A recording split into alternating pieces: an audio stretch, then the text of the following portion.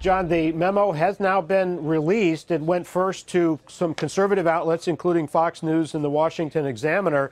And what we see from their accounts of what's in this memo are that it shows that the so-called dossier that was prepared by the former British intelligence agents who had been hired by a Democratic research firm was used, and a critical part of the application for surveillance of Carter Page, who was the Trump foreign policy advisor that has been part of this Russia investigation. So the key point from the Republican standpoint is to try to allege that the dossier, which they claim has been debunked, was part of what led to the surveillance of Trump campaign officials. Now, I should say that the memo has not been debunked in full. It has not been affirmed in full. A lot of the allegations in the Steele memo, in the Steele dossier, were things that the intelligence community has subsequently affirmed. Nevertheless, what Republicans have put out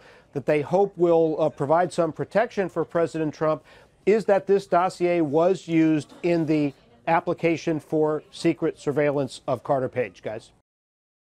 Hey there, thanks for checking out CNBC on YouTube. Be sure to subscribe to stay up to date on all of the day's biggest stories. You can also click on any of the videos around me to watch the latest from CNBC. Thanks for watching.